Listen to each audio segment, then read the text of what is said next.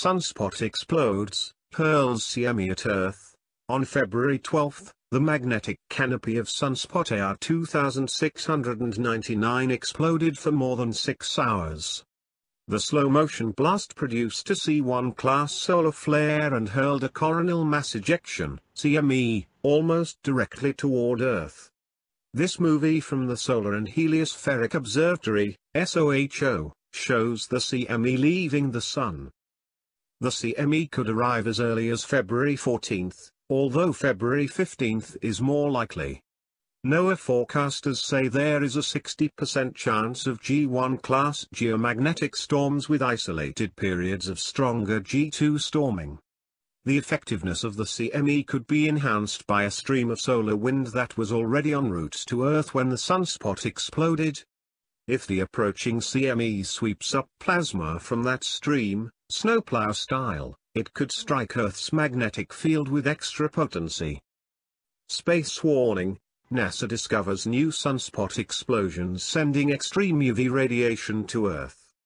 A new sunspot has been discovered by NASA after several explosions were detected on the surface of the Sun as the activity sparks extreme UV radiation in the Earth's atmosphere.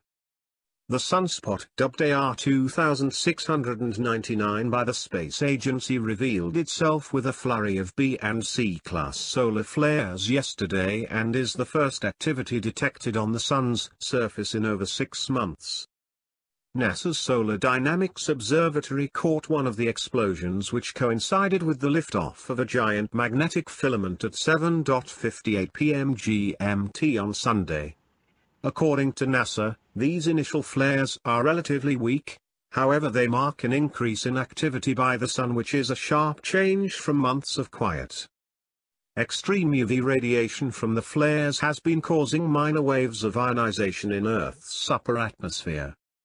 Previous solar flares detected on the Sun's surface last year sparked fears radiation could heat up the Earth's atmosphere to the point of causing widespread chaos. Solar flares can wreak havoc on global technology as satellite signals struggled to penetrate the swollen atmosphere, causing a lack of internet service, GPS navigation, and also affecting satellite TV and mobile phone signal. The latest sunspot, named Ar2699, is located on the Sun's eastern limb. The Earth is currently on the eve of solar minimum, which is the period of least solar activity in the 11-year solar cycle of the Sun.